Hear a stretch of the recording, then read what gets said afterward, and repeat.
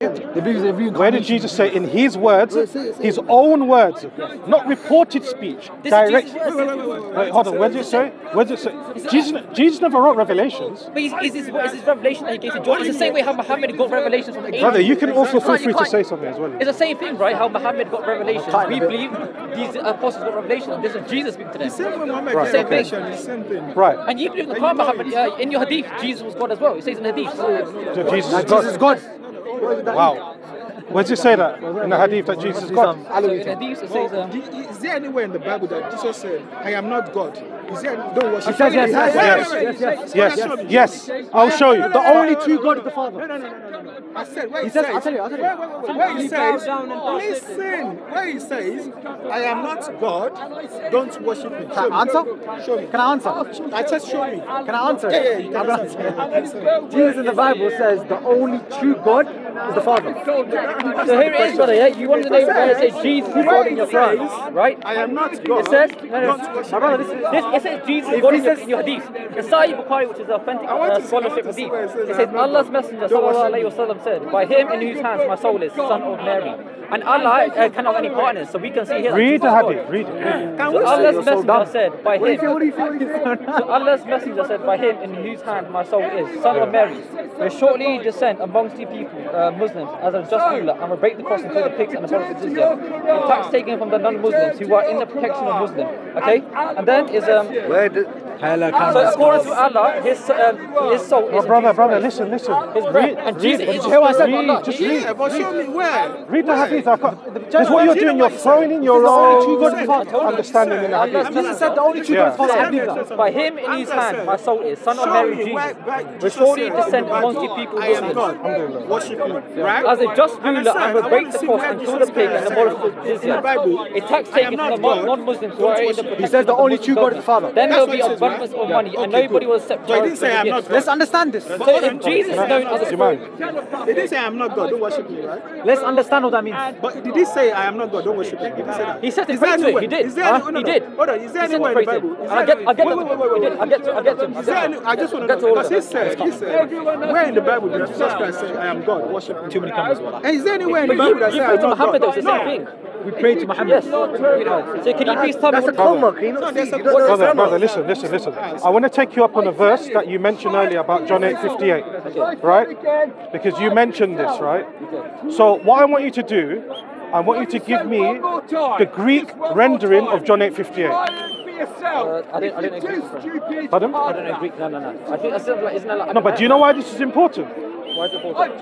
Because you are accusing the messenger of God. You're making a false accusation on Jesus that he's making a claim of divinity. Yes. And Jesus never, in any place of the New Testament, made a claim of divinity. Now you quoted. Revelation 22:13. No, hold on, brother. Revelation 22:13. Okay, so what? Let's go to Revelation 22:13. Okay, go there. What did it say?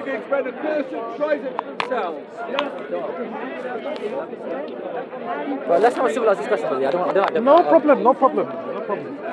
I'm not here to fight or anything like that. I'm having a discussion. So according to Surah 57, the Quran first of all, it says Allah is the first and the last. Nothing is before him, nothing is after him, right? And then this is the one in Revelation 22:13. Jesus says, I am the Alpha and the Omega, the first and the last, the beginning and the end. And in the Old Testament, in the book of Isaiah, there's in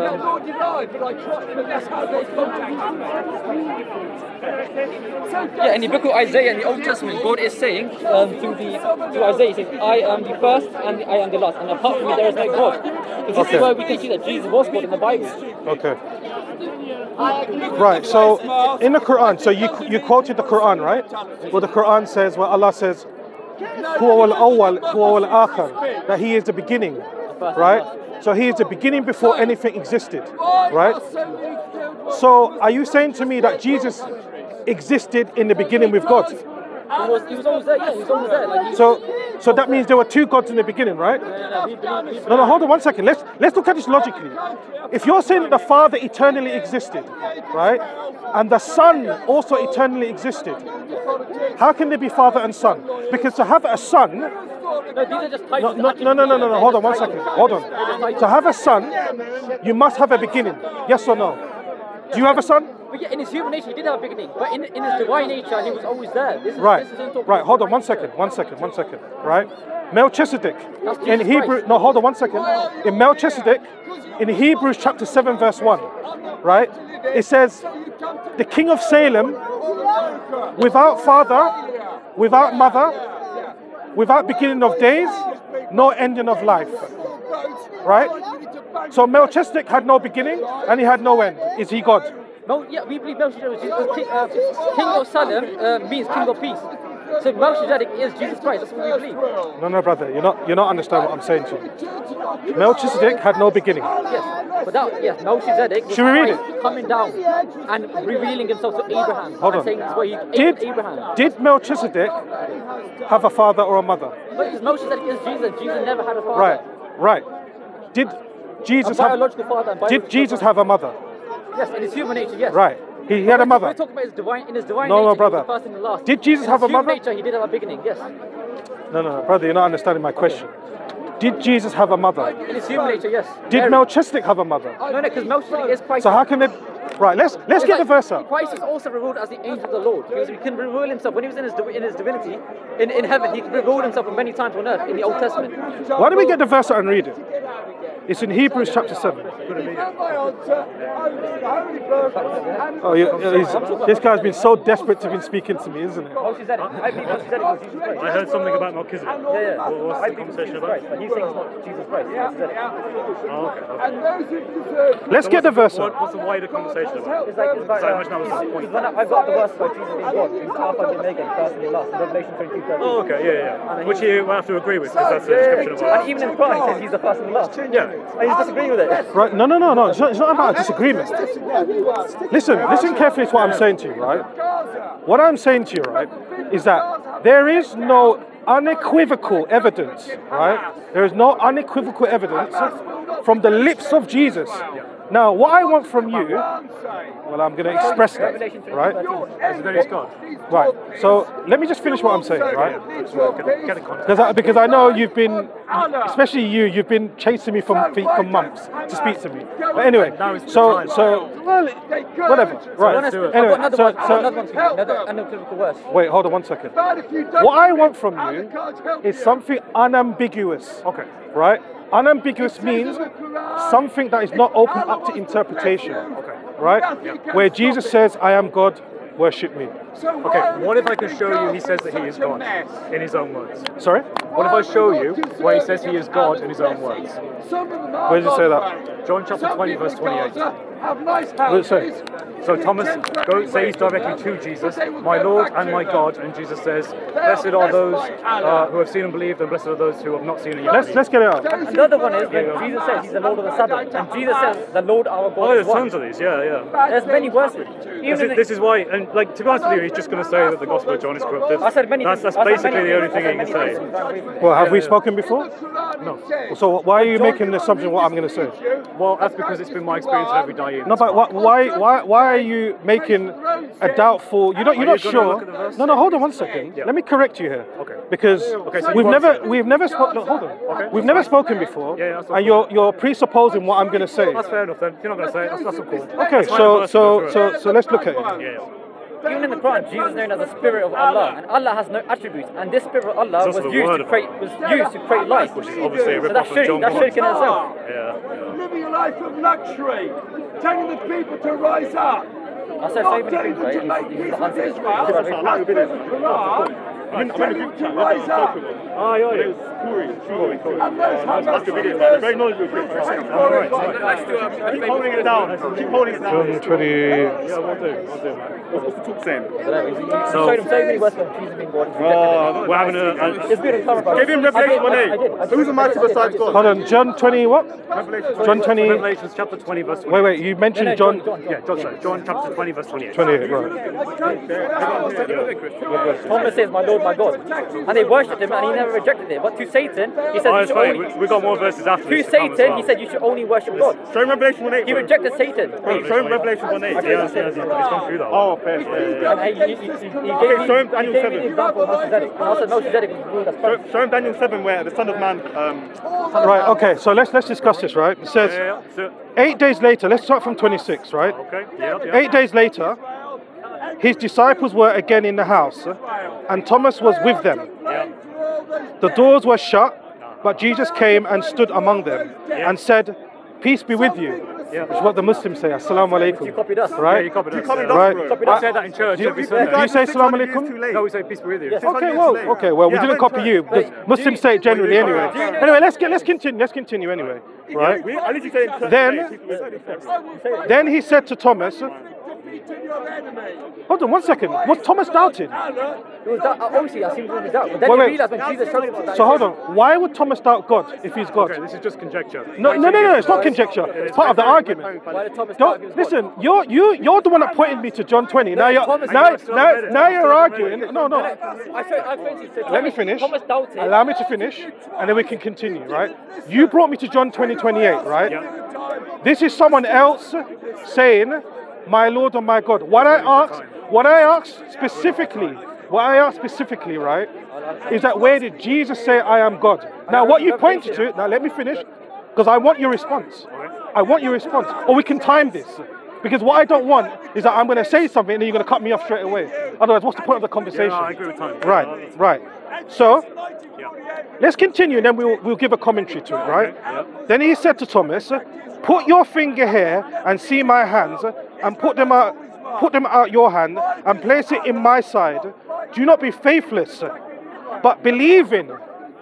Funny enough, right, that Thomas is faithless and doubting he's God. He's doubt. No, wait. He's not actually reading Because the Jewish people. No. Hold on, 1 second. 1 second. They said they stole the body.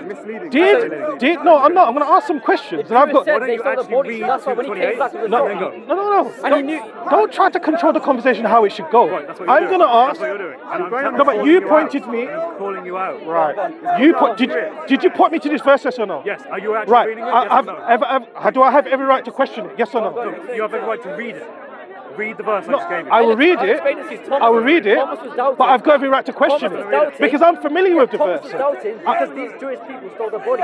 So when Jesus, when he showed them the holes in his hand, Thomas knew that this was the prophecy that was. Did the disciples know that Jesus was going to raise the third day? Yes or no? The disciples, yes. Right. So why is Thomas faithless?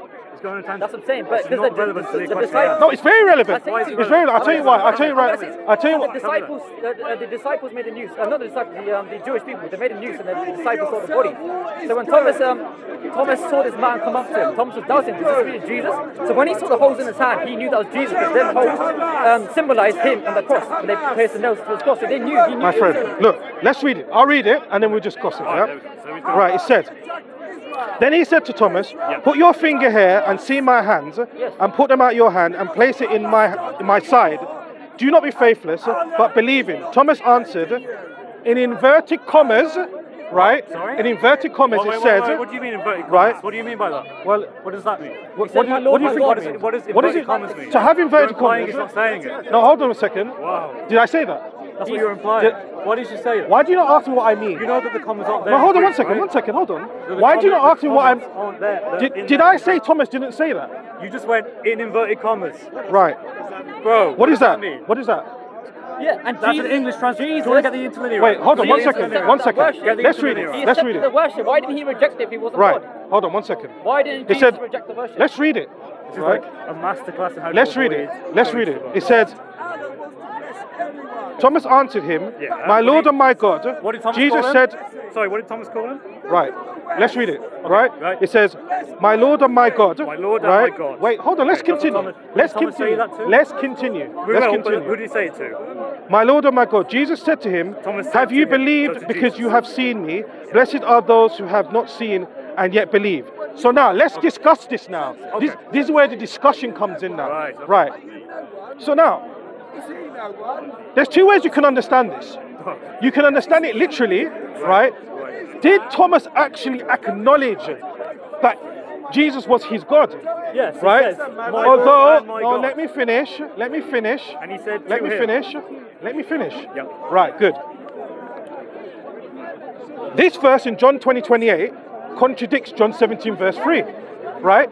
Because John 17 verse 3 identifies who as the only true God. See, that's an admission. Wait, Hold on a minute. No, answer my question. Answer my question.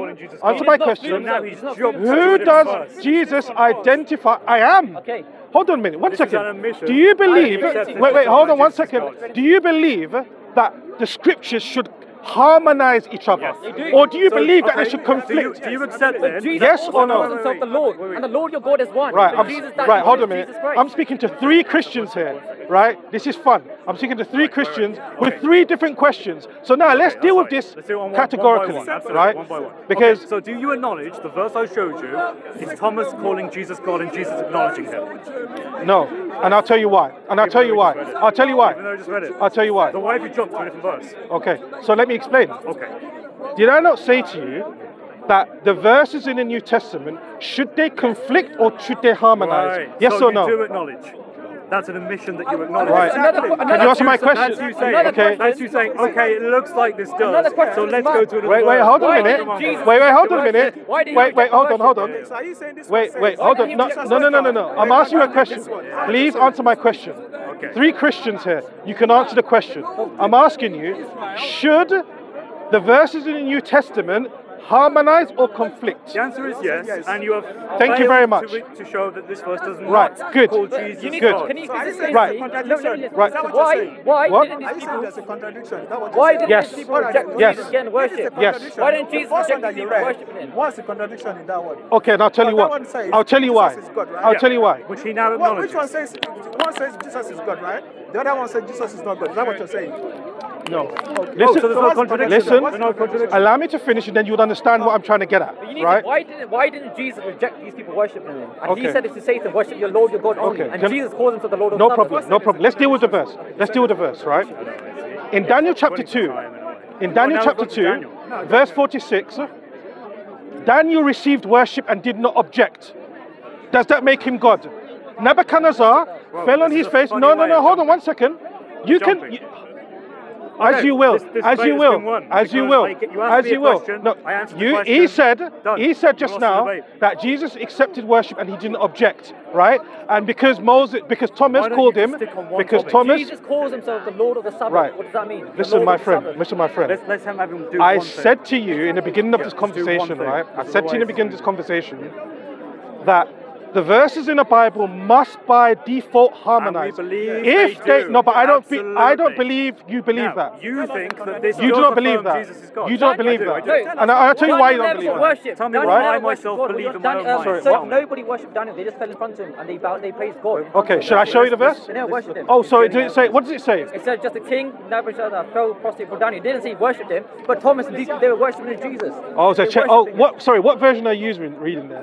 Because different versions say different things. No, this is New English version. What are you reading? The RSV? Wait, Right, the New English one. No, hold on. I'm going to show you my version. No, I'm going to show you. I'm going to show you because this is just mind semantics. Right. So let's go He to just Daniel. fell prostrate. You will see why I am. I'm going to get back to John 20:28. Trust me, I'm not running Do you away know from. you pray to Muhammad as well? Wait, hold on. No, you're changing the subject now. No, You're changing the you're not letting me subject. go about the Quran. You do pray to Muhammad. You know that. Listen, let me You just won't talk like let's talk about what you You're changing discussed. so many topics. You spoke to about Revelation. I haven't discussed. Now I you haven't talk changed about anything. You brought John 20:28. I asked you where does the evidence. You let's- brought. okay, let's go to All right. the- Anyway, let's go to that. Right, let's you go did to try John. it, John 17. Right. Let's go to. Hold on. Bear with me.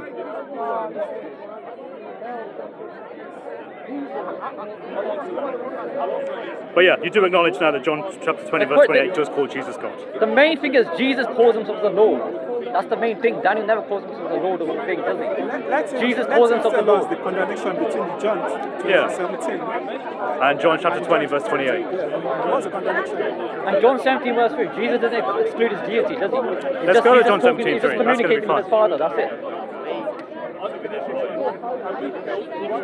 See, this kind of low-level Dai script won't work when you study, and this is the problem. It's The because question is, Jesus called himself Lord. That's the main thing. And when these people worship him, call him my Lord, they say to him, my Lord, my Lord, my God. I don't know And why he it's not accepts it. accepting revelation. That's a big thing, isn't it? well, I don't know why it's not accepting. I don't know, just arbitrary. Right. It says here. Right. Let me read it for you. Right. Let me read it for you. It says here that Nebuchadnezzar fell upon his face and worshipped Daniel. But he knows that- Worshipped but he knows that Daniel. is not God. So now I'm going to ask you this now, because remember, your argument Daniel was didn't call himself no. Lord. No. Daniel called himself Lord, my God. He Hold never on, said one that. second, one second. Daniel doesn't call. The principle of your argument is as follows. You said because Jesus accepted worship, he didn't object. Because he said, you Right? my But Lord, Jesus my called God. himself Lord. No, Because he no, called him- no. because he called Listen. my Lord, Jesus my saying this God. to Satan, and he said, "You should only worship the Lord your Hamza, God." he said, "My and Lord, Jesus my called God." himself the Lord of the Sabbath. Right. He So, called himself the Lord of the because Sabbath. someone is called Lord, because someone's You have to called. address it. Right, hold on. Daniel So- never called himself Lord. because someone Jesus is called himself Lord. Right. So just because someone calls himself Lord, is that your argument My that they're Lord, God? my I mean, God. Jesus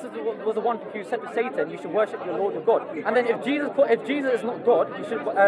Why is he calling himself the Lord? Someone said, my Lord, My my God. God. And Hold Jesus on, says, hold on, "My hold Lord, on. my Him is Lord. God. And Jesus said, "My Lord, my God is one." That's That's what what he Jesus said. says. Right. The Lord our Okay. God is one. Let's deal with this. Let's deal with this. I'm going to go back to the argument. I'm going to drag you straight back to what we've been discussing. I'm waiting for you, bro. Right. You missed Because out you on haven't many you haven't points. answered anything. I haven't. Well, if you just allow me to finish, maybe it will work I'm out. still waiting for you. Right, good. Right, Then John what you? chapter 20 verse 28. Well, okay. I'll tell you what. Why don't we time this? Sure, okay. Why don't we time this? Yeah. Someone's got a stop clock, You have a stop and clock. then no one interrupts. Yeah. So I'll give you what? 2 minutes? 2 minutes each? Is that what we're gonna do? 2 minutes each. Let's do Fine. that. Yeah. Let's do that. Actually, you can time it. Chop, you will time it. Let's time this, right? The main point is Jesus calls himself the Lord. Daniel never says that he is the Lord. 2 minutes, right?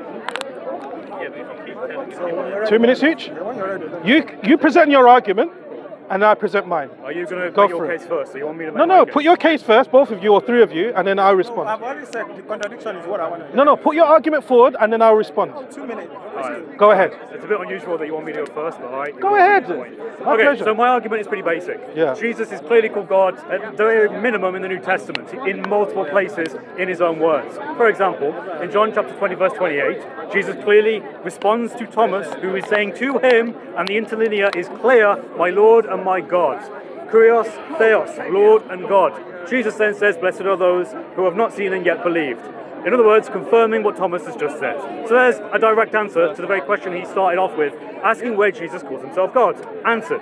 Now, the other argument you brought up is the fact that in Revelation, chapter 1, verse 8, 22, 13 as well, clearly it says, in Jesus' own words, he is the first and the last, the Alpha and the Omega. That is a divine title, a divine attribute that Allah himself takes for himself. As a Muslim, you have to accept, according to our scriptures, Jesus is claiming to be God. Now, let's go back to John. In John chapter 14, verse 13 to 14, Jesus clearly tells the disciples that when he ascends into heaven, they can pray to him and he will answer their prayers in his name. That means that Jesus has the power to answer people's prayers, another divine attribute. Can anyone other than Allah answer people's prayers? According to you, no. Therefore, you have to accept on this account as well that Jesus answering prayers means he is God in the Muslim perspective. Also, obviously, in our perspective. So that's another point. Another verse, John chapter 16, verse 30. Jesus says that he knows all things and that he is not speaking metaphorically, he is speaking literally, plainly. Therefore, we know that Jesus is omniscient. Therefore, if Jesus is omniscient, that is an attribute of God. So Therefore, what verse Jesus is that? Sorry, God. what verse is that? 16 verse 30. 16 verse 30. Cool. The third one was Jesus said, "Hear, O Israel, the Lord our God is one." And then So, Jesus. and I think from this alone, this demonstrates absolutely conclusively, along with the early church fathers, that Jesus is indeed God. It's not even a question. So the fact that you keep bringing this up basically demonstrates you're not reading. That is my point. All right, is 2 minutes up? Right. Okay. Right. Ready? Yeah. Right. So he mentioned that Jesus said in John 16, verse 30, that Jesus knows all things, right? But is that, am I right? Yeah, right, okay. But when Jesus was asked about the day of judgment, his response was what? No one knows the hour except God alone, right? So John 16, verse 30 clearly contradicts the verse that I've read to you, right? Jesus says, that day or that hour knows no man, nay, not even the Son, not even the angels in heaven, but the Father alone. So now what I want you to do, explain to me, right, that how is it possible that Jesus did not know the hour, but John 16 is saying that somehow he recognizes and knows all things? Clearly that's a serious conflict in the Bible. Now, if you're going to argue, oh, well, that's his human side, right? His divinity side knew, but his human side didn't. then you still begs the question that Jesus says, no one knows the hour except the Father alone. So whatever way you look at it, from his divinity or his humanity, Jesus lacked that knowledge. So that means Jesus did not know the hour. And if he doesn't know the hour, he doesn't know all things. So what I want you to do, I want you to come back in response to me and explain to me why Jesus did not know that crucial question. That's number one. Number two, right? The Bible says, so how long is that? Right, okay, right. So back to John 20:28, right? Jesus said, Thomas said, my Lord and my God, right? In John 17 verse 3, Jesus identifies the Father as the only true God. So therefore, that verse conflicts with one another. So therefore, when Thomas said, my Lord and my God, if you noticed, it had inverted commas. It could also mean as an outburst of surprise. Like, for example, if I haven't seen someone in a long time, I said, oh my God, does it mean that I'm acknowledging you as God? No, of course not. It doesn't mean that at all. So is my time up? No, I want you to explain. Yeah, okay. So if I say, you know, wow, I haven't seen you in a long time, and I said, my God, it doesn't mean that I'm acknowledging you as God. It's an outburst of surprise. That is the understanding of it. If you don't take the understanding, wait, oh, hold on, it's my time. Oh, okay, sorry, go on, sorry. Right, we let you have a little longer than that. But anyway, stop for 2 times. Okay, Make sure you stop me on the time. We're being polite. Right, so first of all, I mentioned 2 things. He couldn't address either of them. He had to pivot to other examples. That is an admission, he has no answer. Also, keep in mind that the verses that he went to, he's trying to form a contradiction. Surah An-Nisa, ayah 82 says that if the Quran was not from God, there would not be multiple contradictions. In other words, the Quran is fine with there being a few contradictions. So even that's not a problem for me, on your belief. But on my belief, I'm going to take this seriously and address this. So Mark chapter 13 verse 32 and Matthew 24 verse 36, which is what the verses you were quoting, when he talked about Jesus supposedly not knowing the hour. Now, we know that he did know the hour. Very simply, because of the verse I gave you that says Jesus knows all things. What Jesus does not know in his humanity, which is otherwise attested in the Gospel of Luke, for example. In the Gospel of Luke, it says that Jesus grew in wisdom. There is no issue with us affirming the fullness of the humanity of Jesus. He was indeed a child. He did indeed grow up. He did indeed learn things in his humanity. The Gospel affirms this, particularly in the Gospel of Luke. Now, when it comes to Mark 13:32, we know very clearly that the doctrine, as you have said, is that Christ has 2 natures. His human nature, his humanity, and his divinity. Now, we know that in his humanity, he did not know all things, but in his divinity, he did know all things.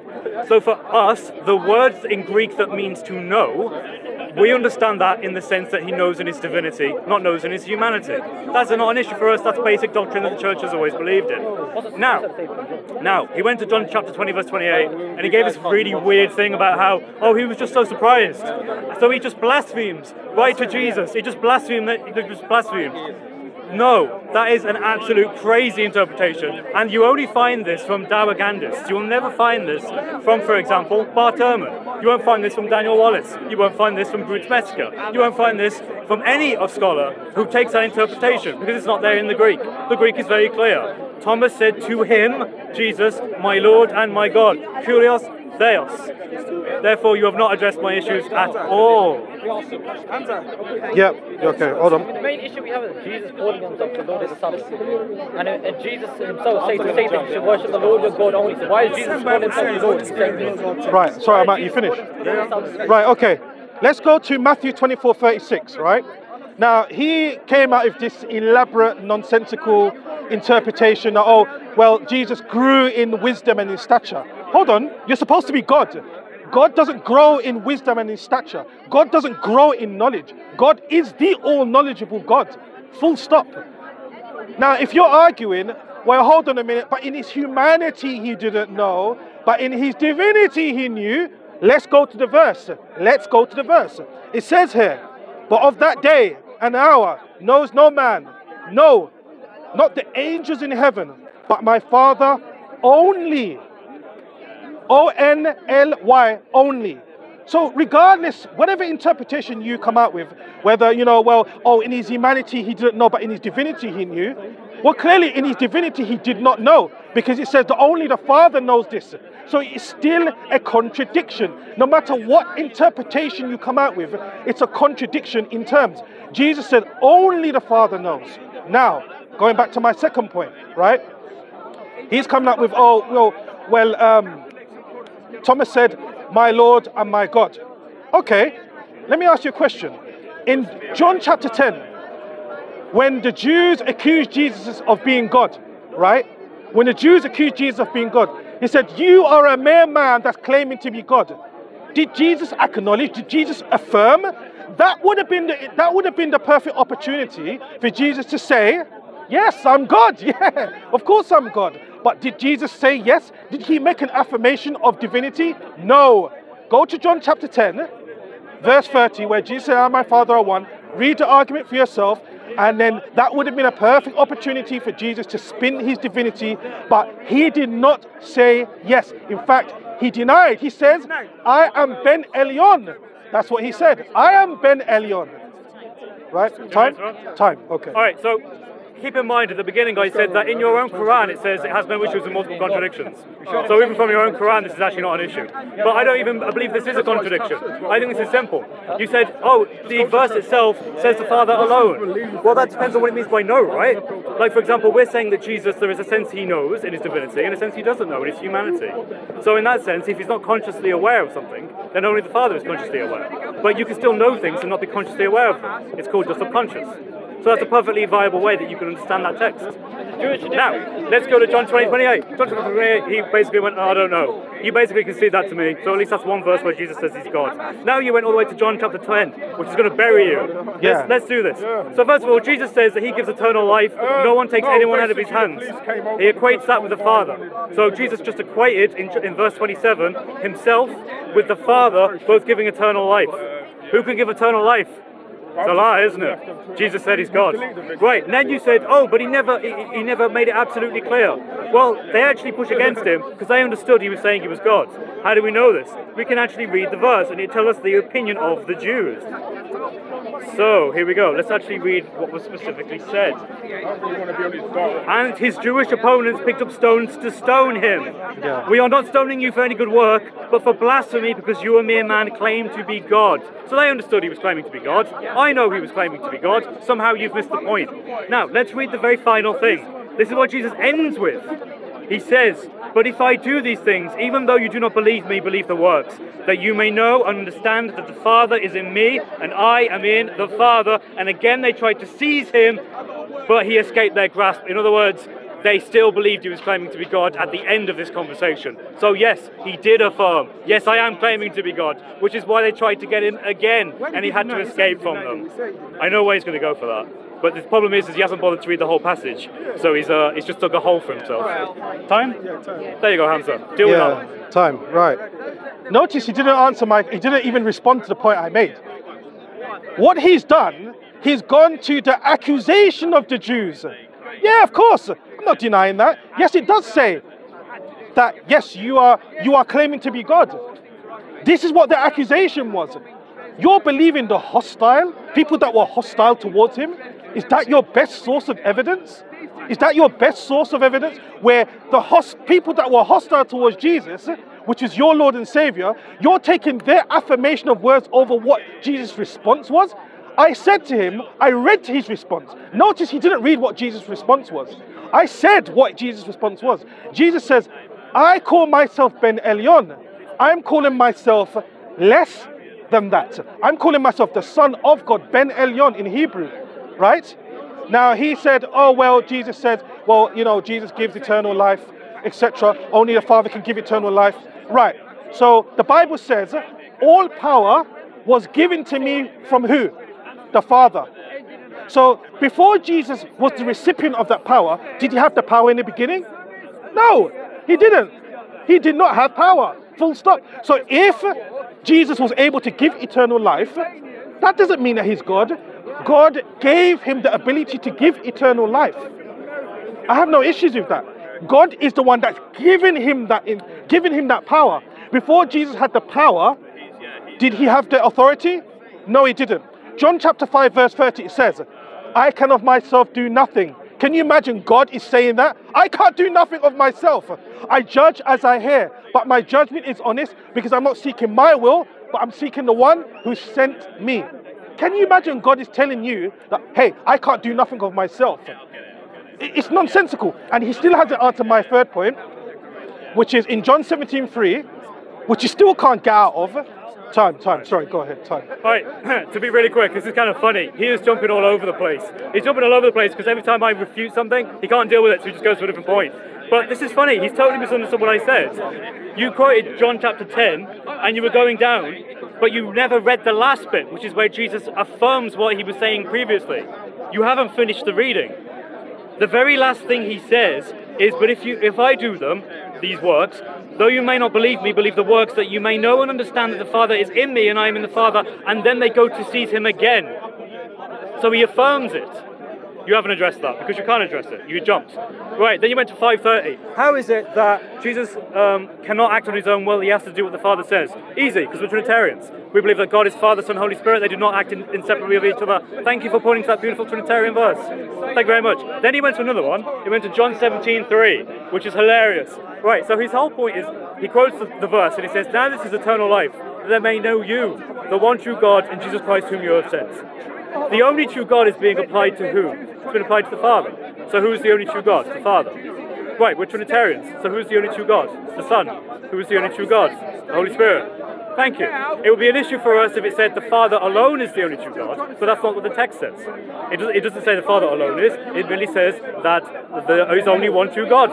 And it assigns it to the Father, which is like, yes, just like it could be assigned to the Son, just like it could be assigned to the Holy Spirit. So again, thank you for that beautiful Trinitarian verse, which again is talking about how Jesus gives eternal life, which is shirk according to you. So you even know this is shirk, you know this is calling Jesus God. You've read the verse, because you quoted it, but you're just pretending you don't know. You quote chapter 5. Chapter 5 verse 23 says that the way that you honor the Son is the same way you honor the Father. How do you honor the Father? Through worship. Jesus said that he is God because you should worship him the same way you honor the Father. Thank you for pointing to another Trinitarian verse. John 1:1, where he says that he in the beginning was the Word, and everything that was created through the Word, and then that Word incarnate was made incarnate, right? Therefore Jesus did have all power from the beginning. So that's refuted as well. You'll go. Yep.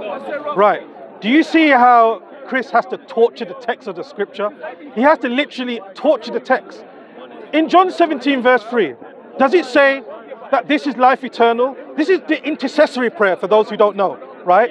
When Jesus was around his disciples, Jesus says, and this is life eternal, that they may know thee, the only true God. Did Jesus say the only true God is the Father? The only true God is the Son? The only true God is the Holy Spirit? Did Jesus say that? Show me where he said that. I challenge you, right? Show me in the Bible where Jesus says the only true God is the Father, the Son, and the Holy Spirit. Nowhere does it say that. But I want him to produce that for me, please. Right?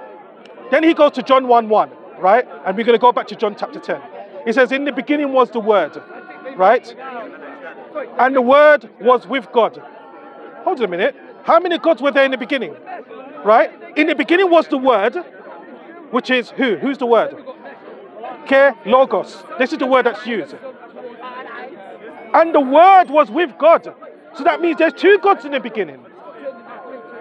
And the Word was God. Which, in fact, the last part of the verse lacks the definite article, right?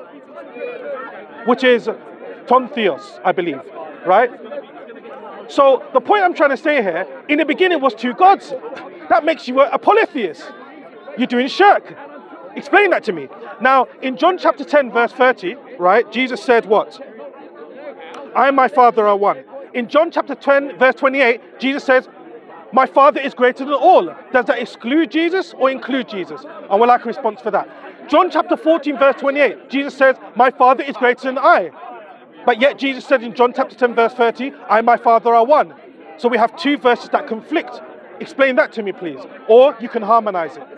Right? Time. Right. All right, so again, more just trying to appeal to random contradictions.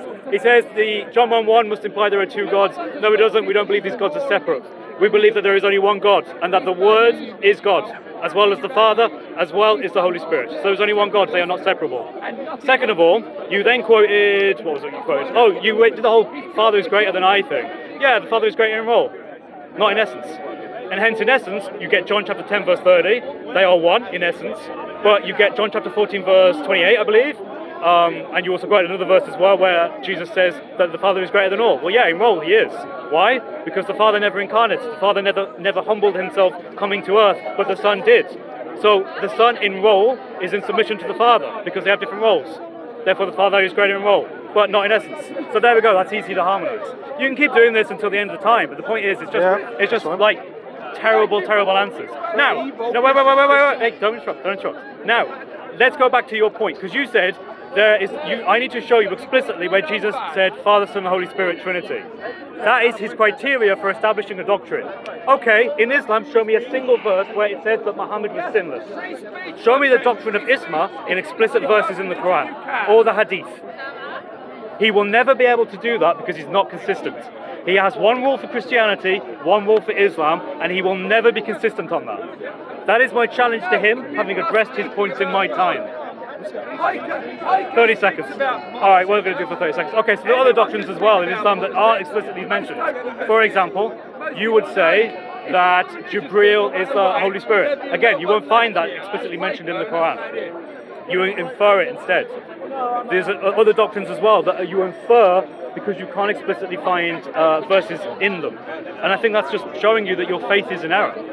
You have a standard that you cannot apply consistently to your own religion. Why not be consistent in your religion? Instead, you have to come up with explicit word fallacies that you won't apply to yourself. Time? Yeah. Right, okay. So let's go back to John 1:1 because it seems to me that he was not really explaining it correctly, right? Or it was a very short fall explanation, right? So let's go to the Greek itself, right? It says, in ak in logos, ke logos on prostontheon, right? In the beginning was the word. In the beginning was the word. Ke logos en prostontheon. And the word was with God. The word was with God. So who was with the word? If I said, I am with Chris, that means there's two separate people that's been spoken about here. I can't be you and you can't be me. So when it says, in ach in logos, ke logos on prostontheon, it says that the word was with God. So that means there were two gods in the beginning. You are a polytheist. Explain to me how this is talking about a singularity of the oneness of God when it says ke logos on prostontheon, that the word was with God, and then the word was God, which lacks the definite article. Please explain that to me. Because John 1:1 does not describe a unity of God. It describes a duality. In fact, you wouldn't even find the Trinity in this verse. It talks about two separate gods. Anyway, going back to John chapter 10, right? Jesus says, and he still hasn't quoted the verse, Jesus says, I am Ben Elyon. I say that I am the Son of God. Because we know that in Psalm chapter 82, that the Jews are called gods. So this is something that's known. Jesus did not say, yes, I am God. Jesus did not make an affirmation. Please explain to me, if Jesus is God in John chapter 10, when they accused this of him, why did not Jesus make the affirmation? Why did he not say, yes, I am God? And if you believe... Time. Okay, sorry. Go on. Yeah. Okay, just to address that real quick. So he does. That's my whole point. The very last thing he says is affirming what he's previously said. And then they try to grab him again to kill him because he's asserting, yes, I am God. I'm not backing down from that. He's asserting that he is. You still haven't read the last verse in which he speaks in that chapter. So again, he doubled down on it. Now he's going to say, oh, but he never explicitly said, I am God. He has to say it in those words. Show me where it says Muhammad is sinless in the Quran. You can't, because it isn't there. In fact, the Quran says he's a sinner, repeatedly. It says in Surah 48 ayah 2, that his past, future and present sins will be forgiven. Yet you believe in the doctrine of Islam. Hypocritical. Then you went to John 1, and you totally missed out verse 3. In the beginning was the Word, and the Word was with God, and the Word was God. There is no separation. We don't make a separation, and that's what Trinitarianism is. Now, the Word in verse 14 became incarnate as Jesus. There is no separation in God. The Son, the Father, and the Spirit are not separate entities. They are distinct hypostases in one homoousia, one essence. But of course, you don't know this. You probably have never read Colossians chapter 1, verse 15, where it says that Jesus created all things. Probably never read that. You probably never read Philippians chapter 2, verse 6, where explicitly it says that God himself came down. He came down in the form of Christ. You probably never read that. There are tons of verses in the Bible that say that Jesus is God. I think you've lost this debate from the beginning. All you've been able to do is jump to the passages and try and find contradictions. But by trying to find those contradictions, you bury Islam, because the same criteria you apply for those contradictions, you don't apply to your own religion. And that's hypocritical. Make sure that you apply it to your own religion before you bring it against me. Otherwise, I'm just going to point out you're a hypocrite. That's in my time. Sister, I just got time this time. Finish? Right. Notice that I pointed to the Greek language, right? Chris is arguing there's no separation. Yes, there is separation. I pointed it out in the Greek language. I pointed it out in the translation. So Chris is in denial. Let's go back to the verse itself, right? It says, in he logos. In the beginning was the word. Ke logos prostontion. And the word was with God. The word was with God. I will. This is my time. Thank you very much. Respect my time. Thank you. Right? Ke logos prostontion. And the word was with God. So yes, in the beginning there was a separation. Am I not reading English, or am I reading something different? I read it in the English and I read it in the Greek. Ke logos prostontion. The word was with God. Yes, and in the end it says, and the word became God. Right? Or the word was God. Rather. Right? However, in different translations, right, it says, and the word was a God, in Jehovah's Witness translation.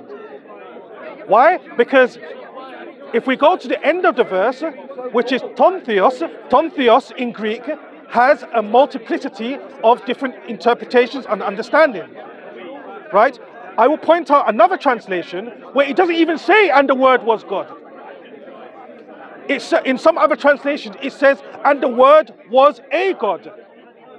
And if we go to Exodus chapter 7, verse 1, Moses is called a God. And it uses the same Greek word, ton theos. If you go back to the Greek, it uses the word ton theos. So Moses is called a God. But how comes, if we go to the Greek Septuagint, how comes Moses is called a God in Exodus chapter 7, verse 1, but then in John 1:1, it uses the term, and the word was God, even though the same Greek word is used here. So maybe I would like you to explain why this is not the case. Number 2. Am I out of time? Am I finished? Oh, sorry, go on. Okay, oh, sorry, it's going to change the battery. Go ahead. Sister, we just got to listen to this, you know. Yeah, thank you, sister. Okay, shall we start again? Let's start again. Alright, so my 2 minutes. Okay, so we keep saying that John 1:1 teaches some kind of separation, two gods. Well, I finally managed to get him to repeat verse 3, finally, because he didn't want to say that, but he eventually said verse 3, which is that they are the same. The word is God.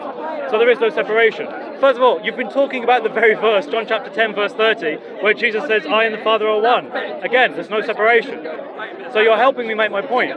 Now he says, but there's different translations where they translate it differently. They say a God.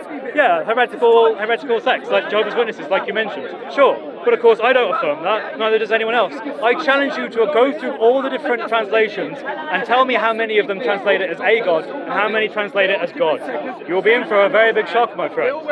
Now, this demonstrates that he has no argument about whether Jesus was considered God. All he can do is try and find contradictions, and he struggles with that. But he's already admitted that according to the New Testament, at the very least, Jesus is called God. The Dawah script needs an update. Now, remember, he kept calling out these explicit verse fallacies. There needs to be all these explicit verses for us to affirm that Jesus is God, otherwise it doesn't count. Again, in Islam, you also have the same problem. You believe certain things, but you don't have explicit verses. Like, for example, the doctrine of Isma, the idea that the prophets are sinless. It never says that in the Quran or the Hadith. It actually says in Surah 48, Ayah 2, that Muhammad is a sinner, because he will have his past, future, and present sins forgiven. So, That doctrine doesn't exist in your scripture, but you believe it anyway. Oh, Problem. Now, I'm going to throw this one in for fun. So, in Matthew 28 verse 19, this is a discussion, in Matthew 28 verse 19, please don't come up with all these sounds, please. Matthew 28 verse 19, Jesus says to go out and baptize in the name of Father, Son, Holy Spirit, singular in the Greek for name. That means that there is a baptismal formula that is Trinitarian in Matthew 28 verse 19. Brilliant stuff. Now, would we say that baptizing in the name of someone is a divine command? Yes, it would seem likely, given that that's the history of what baptism is. People do baptism in the name of Yahweh or in Hashem. Sorry, did you mention Matthew 28? 28:19. What was it? The baptismal form.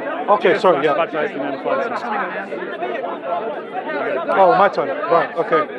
Right, okay, so I'm going to go back to the language of the Greek, okay, because it seems to me that he hasn't really addressed the point I've raised. And it seems that we're going in a circle and we're going in a merry-go-round, and that's fine. I'm happy to join the ride with you. Now, I've pointed out in the Greek language, right, that, you know, Chris doesn't believe in separation. I quoted the Greek, and I repeat it again. It says, "En ach in helogos, ke logos proston theon." Right? The Word was with God, and the Word was God. I pointed out that the word ton theos in Greek means a God in Exodus chapter 7 verse 1. I pointed out, if we look at the Greek lexical meaning of the word ton theos in Greek, if you go to the Septuagint Greek of the Old Testament, the word ton theos is used here when it comes to Moses called a God in Exodus 7 verse 1. So we do see a difference in translation.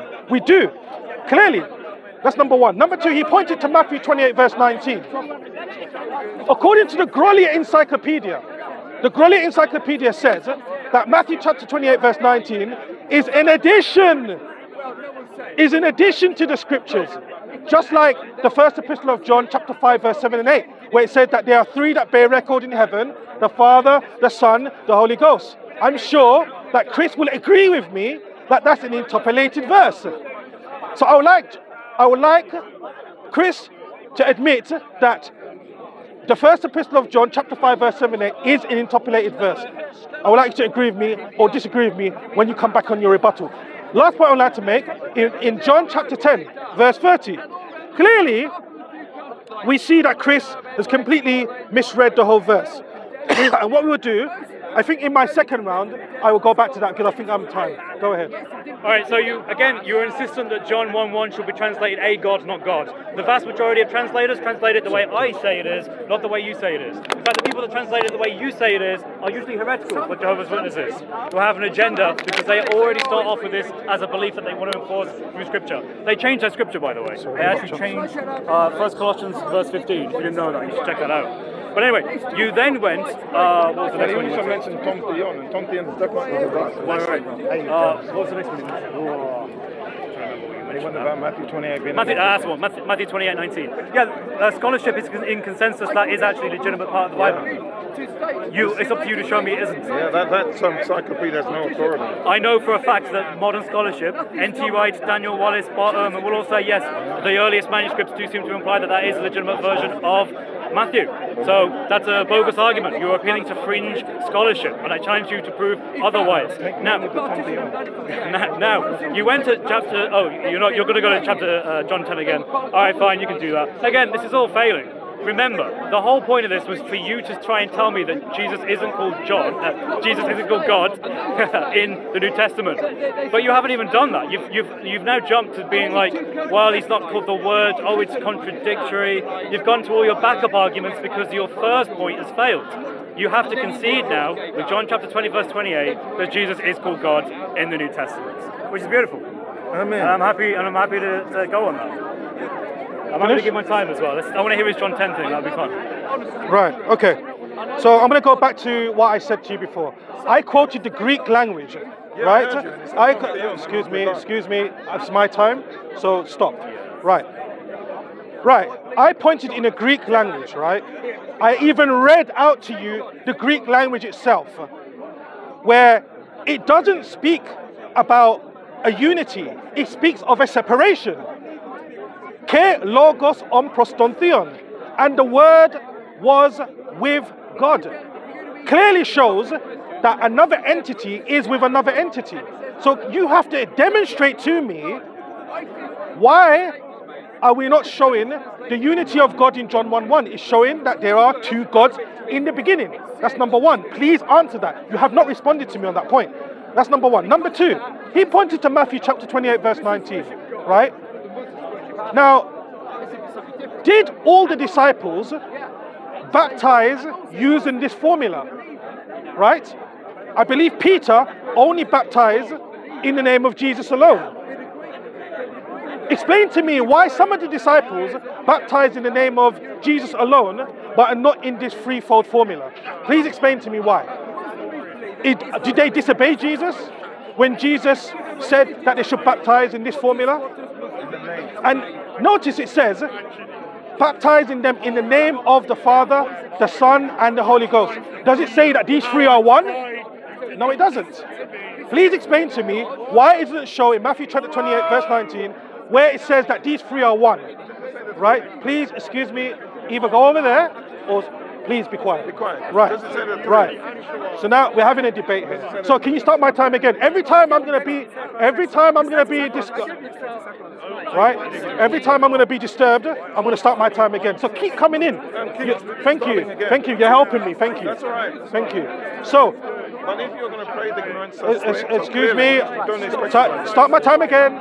Start my time again.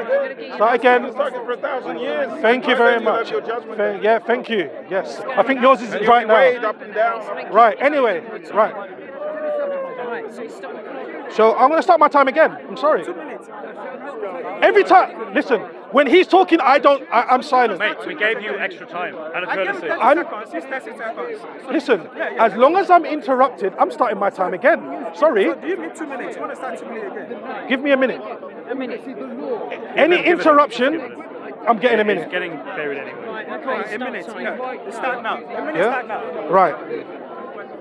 Now, I pointed to John chapter 10, verse 30, right? Jesus said, I and my Father are one. John chapter 14, verse 28, Jesus said, my Father is greater than I, right? Also, I'm not sure why Chris hasn't responded to what Jesus' actual response was. He says, I am Ben Elyon. I am the Son of God. Jesus says, I am lesser than what you are claiming me to be. Why has not Chris responded to that? I've asked that question about 3 or 4 times earlier and you did not respond to that. So please respond to that. You can go ahead. Okay, John 1:1. We can look at the Greek. Quite clearly it says that God was the Word. There is no A there. I mean, God was the Word. There's no separation. You're the one who's trying to make separation by picking heretical translations, which go against the vast majority of scholarship. Like, I've read into this. No major scholar believes this. It's only heretical stuff that do. Right, so then you jump to Matthew 28:19, and you were saying, oh, how do you know it's one? How do you know they're all one? Well, yeah, because it uses the Greek name, not HAMZA. It's singular. The singular name, Father, Son, and Holy Spirit. You didn't address my point, which is that this is accepted by modern scholarship as being in the earliest manuscripts, and therefore a valid part of the Gospel of Matthew. You didn't address that because you don't have a clue about it. Next, then you went to John chapter 10 and you were like, look, it says Son of God and Son of God is lesser. No, it doesn't. That's just in your head. The very last part, after John 10:30, near the end, the last words that he says, he affirms that yes, I am what I say I am. Believe me, not because of what I say, but because of the works that I do, that I and the Father are one. The Jews then go to stone him again after they tried before. So it isn't the case that he is rejecting it, he's affirming it by saying, hey, you know about Psalm 82, you know about how these people were called gods, how much more so is it appropriate to call the Son of God, the one who is very begotten, unique, who does these things, these proofs that are around you. There you go. And again, he's never really read it. Ben Elyon does not mean Son of God. Anyway. So yeah, you've been busted on these 3 points. I don't think you really have an answer for any of this. You've appealed to fringe scholarship. John 1:1 is translated the way I say it in pretty much every translation. There's only a few heretical ones that translate it your way. John 28:19, the word name is singular, not plural. So singular name baptized in. Oh, and you said, wait, but wasn't that Jesus? They didn't do it correctly, the disciples, right? The Didache, which is one of the earliest extra biblical documents that we have about how the church was governed, they have the actual full thing, baptized in the name of Father, Son, and Holy Spirit. So thanks for bringing that up. We actually know from extra-biblical material that the earliest way that they did this was Father, Son, Holy Spirit, and that when they used the thing, they were using a shorthand version. There you go. Right. Notice that Chris did not respond to what I said, right? I said that Peter only baptized using only the Son alone. Let me repeat. It says in Acts chapter 2, verse 38, Peter said to them, repent and be baptized, every one of you, in the name of Jesus Christ. So what we find here is that Peter was only baptizing in the name of Jesus. Hold on a minute, but that was a commandment from Jesus. That was a commandment. If there was a commandment that Jesus said that you must baptize in the name of the Father, the Son, and the Holy Ghost, why did Peter disobey this direct order? You still have not responded to this. I asked that question about 3 times and I got no response. So please respond to that. Why did not Peter baptize using this formula? That's part number 1. Part number 2, I pointed to you in a Grolier Encyclopedia, in the Grolier Encyclopedia, it states that Matthew 28 verse 19 is the Grolier Encyclopedia. Read it up, find it for yourself, right? The Grolier Encyclopedia says that Matthew chapter 28 verse 19 is an interpolation, is an interpolated verse. Number 3, right? Does Matthew chapter 28 verse 19, does it say that the Father and the Son and the Holy Ghost are 3 in 1? You still have not shown me where it says it does. Please get the verse out and show me where it says that Matthew chapter 28 verse 19 says they are 3 in 1. Also, right? Also, Matthew chapter 28 verse 19 contradicts Matthew chapter 15 verse 24, because Jesus said, I was only sent unto the lost sheep of the house of Israel. You point to the verse where Jesus said that you should go out into all the nations. So therefore, 2 verses are in conflict. Matthew chapter 28 verse 19 contradicts Matthew chapter 28 verse... Sorry, time. All right, so again, he keeps saying, look, Peter said it like this. He said, you do it in the name of Jesus. He never mentioned Father, Son, Holy Spirit, therefore he didn't do it that way. No, he's just doing shorthand. We have good evidence to believe that when they were writing this, they used the shorthand form, because otherwise it's a lot more ink and a lot more room on the paper you have to use. They were writing in papyri. Papyri is a precious material and expensive. And how do we know that they did baptize in the actual formula, the baptismal formula, the 2819? The Didache. The Didache is one of the earliest extra-biblical documents we have that explains how the early church was instructed to baptize. So, thank you very much for pointing out how the earliest manuscript evidence points in my favour and not yours. Anyway, so now we go back to, where was it now? Where did you jump? So, what was your next point? What was your next point? You did that one, then... Sorry, I can't remember what your point was. No, it's your time. You're not going to tell me what you said? It's your time. Okay. Oh yeah, it says whether like, that's again explicit word fallacy. Explicit word fallacy is a fallacy, my friends. Likewise, again, if you want me to play those games, I challenge you to find me a verse in the Quran that says Muhammad was sinless. The doctrine of Ishma is a doctrine of which is not supported by the Quran or Hadith, but you believe it anyway. Show me a single verse in the Quran that says it. Surah 48 Ayah 2 makes it clear that Muhammad had sinned because his past, present and future sins will be forgiven. But again, you won't ever address that. You have already lost this debate because you've already conceded that Jesus is God according to the New Testament. You don't have anything else to fall back on.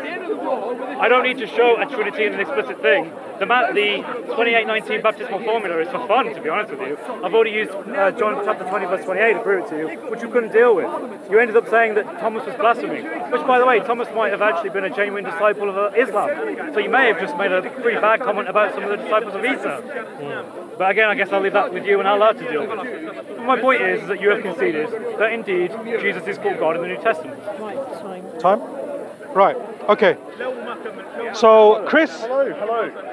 That sounded like a brutal attack. We'll talk later. We'll talk later. I will listen now and speak to you later. Okay. Yes, right. It seems that Chris has made a very poor argument. What I said was very specific. I pointed out that Peter only baptized in the name of the Father alone. Why did not Peter baptize in this threefold formula? He did not respond to that. Let's go to other verses. Let's go to other verses where it says that the disciples only baptized in the name of Jesus. In Galatians chapter 3 verse 27, As many of you were baptized into Christ, have clothed yourself with Christ. Galatians chapter 3 verse 27. Also Colossians chapter 3 verse 17. And whatever you do in a word or deed, do everything in the name of the Lord Jesus Christ, which necessarily would include baptism. Why are the disciples completely disobeying Jesus? If this was a commandment, a necessary commandment of the disciples that they have to baptize using this formula, why do you find the disciples as a whole disobeying this order? You still haven't responded to that. I pointed to you that Peter did not baptize in this formula. You still haven't come back with an answer. So please respond to the point, please. I pointed to you and other verses where the disciples only baptized in the name of Jesus. That's number one. Number two, Matthew chapter 15 verse 24 says, I was not sent except unto the lost sheep of the house of Israel. So Matthew chapter 27 verse, Matthew 15 verse 24 contradicts Matthew chapter 28 verse 19. Because if it says that go out into all the nations and preach using this formula, why did Jesus say only go to the lost sheep of the house of Israel? In John chapter 10 verse 5, Jesus says, do not go in unto the way of the Gentiles, rather go in unto the lost sheep of the house of Israel. So, hold on, my last point. So Matthew chapter 10 verse 5, Matthew chapter 28 verse 19, and Matthew chapter 15 verse 24 all contradict each other. Please explain to me this necessary contradiction between the verses. Your time. Okay, this is really simple. Again, I have actually given you an answer. First of all, the short form, which is just in the name of Christ and not Father, Son, and Holy Spirit, is there because otherwise you have to, every time you write that, which is in a lot, as you demonstrated by quoting it in multiple places, you would have to keep writing this. So to save space, they did not do that. They just wrote in the name of Christ. In other words, in the name of what Christ taught. What did he teach? Father, Son, Holy Spirit. How do we know the earliest disciples did this? Because the Didache says so. The baptismal formula is there. So the manuscript evidence favours my argument, not yours. It goes against you.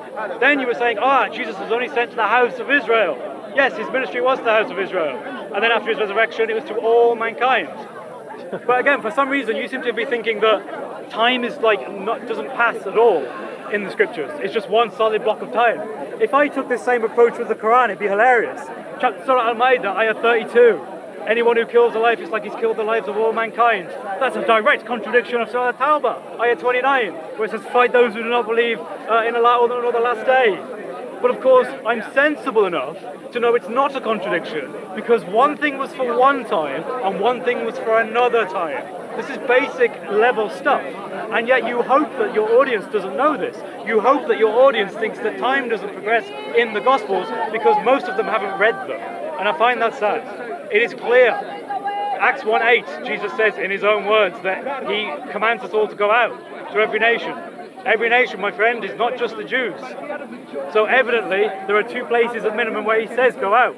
Matthew 28:19 and Acts 1:8. But the other verses where he says he's only come to the house of Israel is because that's who his missionary work was primarily to in the 3 years that he was alive. But after his resurrection, he told everyone to go out to all nations, which interestingly enough, the early Islamic tradition actually affirms. So, hey.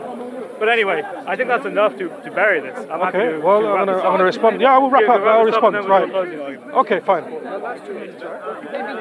No, actually, you do your closing argument, and then I will. No, you do yours. Your turn. Really? Yeah, then, okay. why not? This is weird. I'm supposed to start and... Alright, okay, fine. I don't mind. Right, my argument is this, basically. You were trying to convince a Christian brother that Jesus is not God in the New Testament. I showed you verses directly where he is called God by other people and he acknowledges it. I showed you a verse where he says that you can worship him, where you can pray to him in his name and he will answer his prayers, where he knows all things and he is speaking plainly and not figuratively. He's speaking plainly, he knows all things. That means he's omniscient, therefore he has an attribute of God. These are clear defining points of God. And also the brother pointed up the whole first and the last thing, right? Jesus is called first and the last, that is a divine title. Revelation 1:8, Revelation 22:13, that is also in your Quran, which you affirm as an attribute of Allah. So even according to your own beliefs, you would believe that Jesus is called God in the New Testament. So rather than play this game, just be honest and say you think the New Testament is corrupt. Because we all know that's where the end goal is. We all know that's where you're going to go. But you're doing this tricky thing because you're hoping that people don't know. But when someone calls it out, you're going to have to ultimately go, oh, jump to a verse, jump to somewhere else. Oh, it's all been corrupted, because that's the Dawah script. And I find that sad, because in this debate you have indeed conceded and gone to many other points, but you have conceded that Jesus is God according to the New Testament. Thank you very much for the debate. Okay, well, I'm going to finish my closing argument, yeah? Right, okay. So, I feel that Chris did not respond to majority of the points I raised. I pointed out in the Greek, in John 1:1 in Greek, where it says, in logos, ke logos prostontheon, where it says, in the beginning was the Word, and the Word was with God. So it shows that Jesus, which was, according to the Bible, the expression of God, ke logos prostontheon, he is the expression of God. He was with God, shows that there was an entity with the Father. I'm going from a Greek lexical meaning. Ke logos prostontheon means that the Word was with God, which shows that there was a separation. There was a separation in the beginning, which demonstrates that there were two gods in the beginning. Yes, I do concede at the end of the verse, it does say, and the Word was God. And I use the word ton theos, which lacks the definite article. I showed you in Exodus chapter 7 verse 1, the same word in the Septuagint says what? Ton theos, when it came to Moses. I shall make you a ton theos unto Pharaoh. I shall make you a God unto Pharaoh. So we can see, what do we see here? We see a deliberate mistranslation. We see a deliberate mistranslation in the translation itself. Now, you pointed out to Matthew chapter 28 verse 19, right? I pointed to you that according to the Grolier Encyclopedia, it says that Matthew chapter 28 verse 19 is an interpolated verse. I would kindly request for you to look into this. And the reason why I'm showing that is because Peter did not baptize using this formula. Peter only baptized using the Father, the Son alone, right? Also, I pointed out in Galatians chapter 3 that the disciples also baptized using Jesus alone and not in this threefold formula. And the last 2 points I'd like to make, and then we can close, is that although Matthew chapter 28 verse 19 does say, go out into all the nations and preach the gospel, it says this, I'm not in dispute of that. But then it does contradict Matthew chapter 15 verse 24, where Jesus says, I was only sent to the lost sheep of the house of Israel. Chris's response was, oh, well, you know what, initially his ministry was to the children of Israel, but later on, his ministry was to the wider world. But hey, that still contradicts Matthew chapter 10 verse 5. Because in Matthew chapter 10 verse 5, it says what? Do not go in unto the way of the Gentiles. Don't go there. So we got a specific commandment of Jesus that you should not go to the Gentiles. And Matthew 15 verse 24 says, I was only sent to the lost sheep of the house of Israel. So I was explaining to Chris that Matthew chapter 24 verse 19, Matthew chapter 24 verse 19 contradicts Matthew chapter 28 verse 19. Sorry, Matthew chapter 28 verse 19 contradicts Matthew chapter 15 verse 24, and it also contradicts John chapter 10 verse 5. So you still have not harmonized. What you've done, you've just created more conflict. Well, thank you very much. God bless you for that. And with that, that was my finishing statement. And then, yeah, we're going to part ways. Thank you. Thank you for the debate. You're welcome. Doing my cue. Wrap up. We're going to add on comments. What would they agree? When people think how much of a clown you are. You're the one right? You're insecure, Ron. Because you know that your point and your opinion is what you always have to do. And once you use what is defend the law, then you have to get He's like an old granny. and I'll tell you something new about your religion. Jesus is not God in the New Testament. I showed you verses that clearly call Jesus God in the New Testament. And he couldn't really deal with any of that, so he just jumped to lots of different issues. Should I find them? I didn't present the case, did I? Why are you coming up to me? when we were having a discussion about you misquoting Matthew 5. David, SubhanAllah. Why are you such a desperate? chill out. Hamza, here's what I'll say Why are to you you. so desperate? I would love to know So where what should we makes put you lack this basic comprehension to understand, one, that the Bible is told to Christ unlike what people want, right? And secondly, that what Jesus Christ says has multiple meanings of understanding, either from a moral perspective,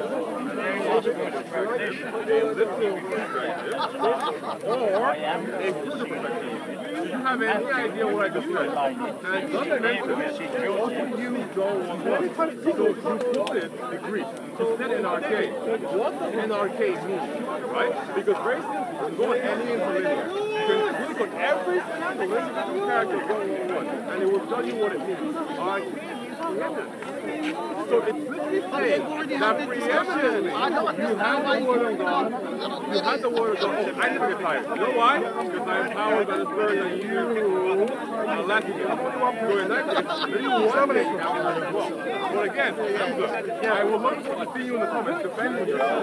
Because the last time you were capable. That's fine, take it off. The last time I found it funny that you